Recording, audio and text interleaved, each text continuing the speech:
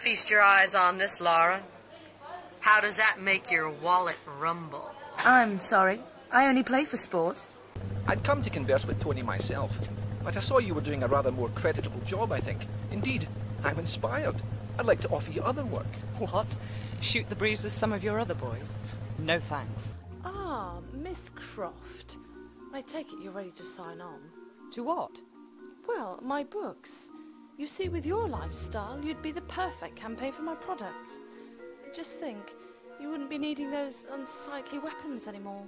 No, but I'll probably have an unsightly face, judging by your past experiments. My what? The great work will be finished. I'm offering you the chance to become part of a benign new order in the world. You are kidding, right? Good afternoon, Miss Croft. My research department has recently turned its focus to the study of ancient artifacts, and I'm led to believe that with the right incentive, you're just the woman to find them for me. I'm afraid you've been misled. I only play for sport. We could use someone like you. You want a purpose in your life? We can provide that. You've got to be kidding. I've seen how Trinity operates. Is that a no? It's a no fucking way!